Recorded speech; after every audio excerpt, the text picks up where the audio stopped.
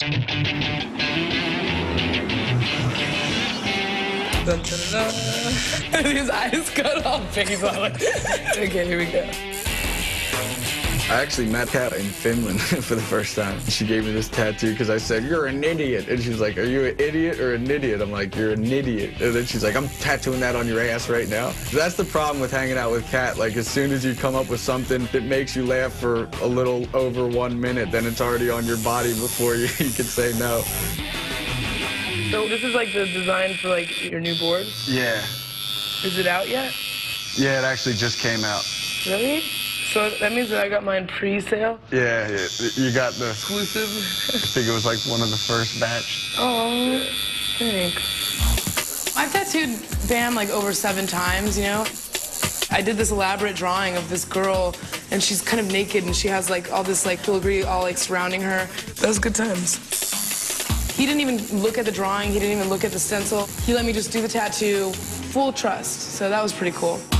What about when I met your mom and dad and they gave me a guilt trip about tattooing you? Like, April was like, you made me get these tattoos.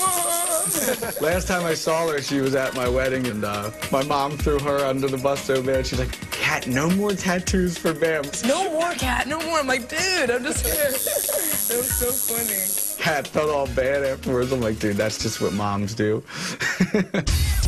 I had $13,000 worth of damages to pay for. At the wedding? Just everybody got so wasted, started breaking light fixtures and kicking in the bathroom doors. I was kind of ready for it, though. I'm like, I'm inviting the jackass crew, Yeah. and if something doesn't get broken, then that's not Something's right. wrong, yeah. Something's wrong. That is so funny.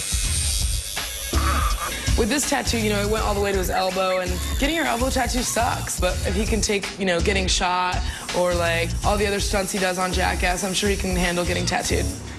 Are you ready to check it out? Yeah. Mizzy. Amazing. Come here, Look, what do you think? It looks awesome. Go check it out in the mirror.